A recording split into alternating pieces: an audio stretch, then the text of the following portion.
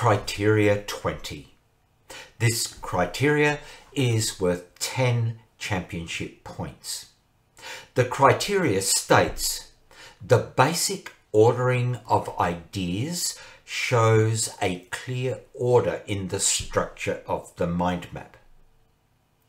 Now, this criteria is only used for the book and lecture discipline and not for the freestyle discipline.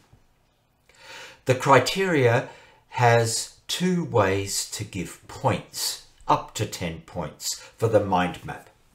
Firstly, the order of the branches shown so that the competitor shows an understanding of the basic ordering of ideas.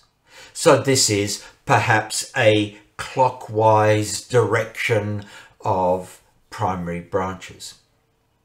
Also, arbiters will look to see whether the competitor has specifically indicated an order. For example, using a numbering system, 1, 2, 3, 4, or A, B, C, D, or some other numbering system.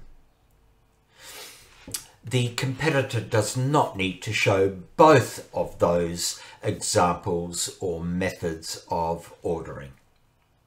Again, this particular criteria, number 20, is only to be assessed by arbiters 3, 4, and 5.